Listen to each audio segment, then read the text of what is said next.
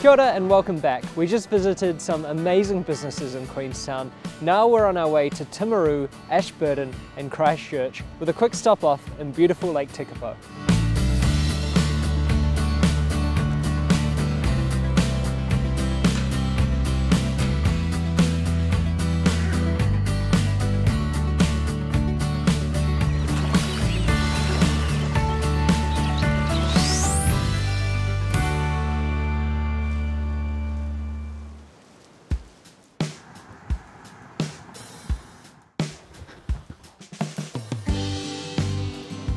So my name is Josh Rushton, and around 18 months ago Emily and myself came up with the vision of a better solution for equine nutrition. We wanted to be transparent, we wanted to be able to grow the stuff at home, we wanted to be able to bring it into Ashburton, and we wanted to handcraft it and hand bag it and get it out to the end consumer and provide the whole service. Yeah, it was a bit of a wild idea, but we've really been enjoying the journey. So Josh grows about 80% of the ingredients on his farm, which is about half an hour from Ashburton. The Canterbury region is very unique to be an area to farm in. We can take our customers to the paddocks where the produce is grown, and we can show you the whole process. So this product is 100% New Zealand made, and I grow nearly all the ingredients that go into it. Looks yummy, you could almost eat it yourself. Yeah. Our products are unique because they are not treated with any chemicals or steam flaked. They are just raw materials. They go through a simple process through a kibbler where the grain is cracked to make the product more palatable and digestible to horses.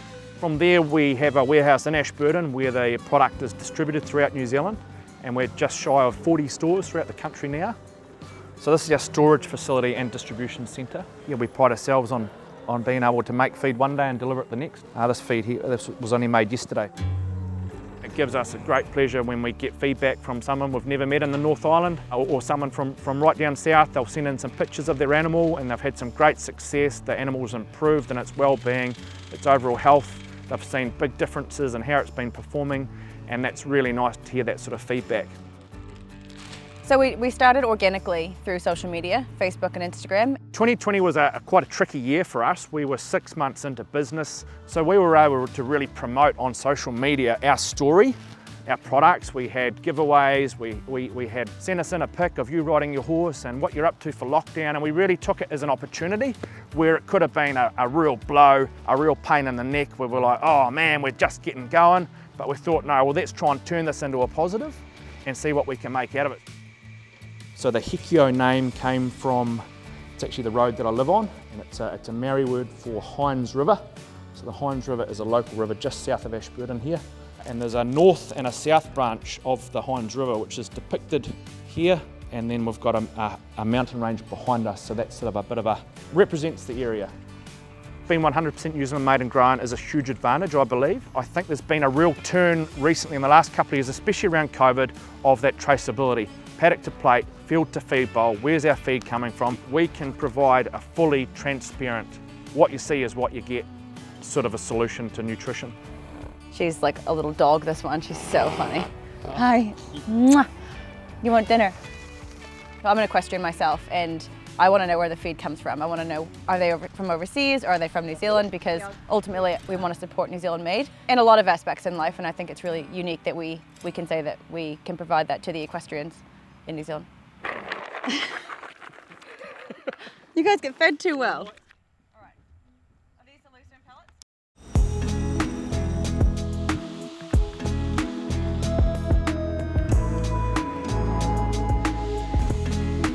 Basalt is definitely unique. We find it all over the world, all over the country. Wherever there's been volcanic activity, there is lava flow. That's what basalt is. I've been in Rome, I've been in Belgium where there's bluestone as well, and I haven't found a material as beautiful as ours. And we call it Timaru Bluestone. I'm Rennie Kemp, and I'm from Timaru, born in Timaru, and I started up a business in 1995. So I was a brick and block layer, learned the trade with my father, and an opportunity came when I started up in business actually to manufacture products for upgrading the main street in Timaru. And from there the business has grown. So in the early days, before similar but inferior products started getting imported, we did a lot of streetscapes. But in the last few years we've really pushed into the high-end residential, so architectural homes. We do process a bit of stone from elsewhere, like they're in the back there, they're actually slabs of Pounamu. So yeah, my wife's involved. She looks after the staff and picks up goods and runs around. And I've actually got 3 children and they're all working here. They've gone away and done their study. They're all on the tools as well, they're all hands-on. We extract the rock from the quarry face and then we select what we think is good material for us to process. And those large billets and rocks are then brought to our fabrication plant by truck, and then from that then they go under some big saws which cut to the various thicknesses that we require. So this is where most of the fabrication happens after it's already become slabs. And then it goes through calibration and surface finishing, and then it's all trimmed to size, packed and ready for dispatch. We're being as environmentally friendly as we can. In the processing, all the water gets recycled. The waste material gets used for filling in areas down on the port. The dust sometimes actually gets put on the land because it's basically basalt dust is a natural fertiliser. By New Zealand made, I jumped on board I don't know how many years ago. We're proud of the fact that the stone's from Timaru, but we're also proud of the fact that it's from New Zealand. It's a New Zealand sourced, it's New Zealand processed. We could have quarried the material and sent it overseas for processing, but we look to do all our manufacturing within New Zealand. I enjoy what I do.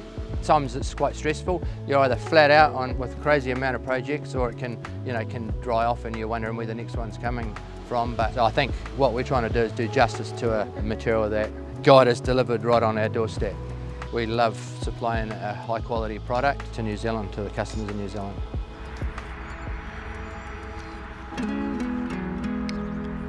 Well, I hope you enjoyed hearing about Hekeao and Timaru Bluestone. Next up, we're off to Christchurch, where we're going to be featuring some really cool businesses that are making a substantial difference in their communities. So I hope you'll stay with us on this journey as we showcase the best of what New Zealand has to offer. We'll see you soon.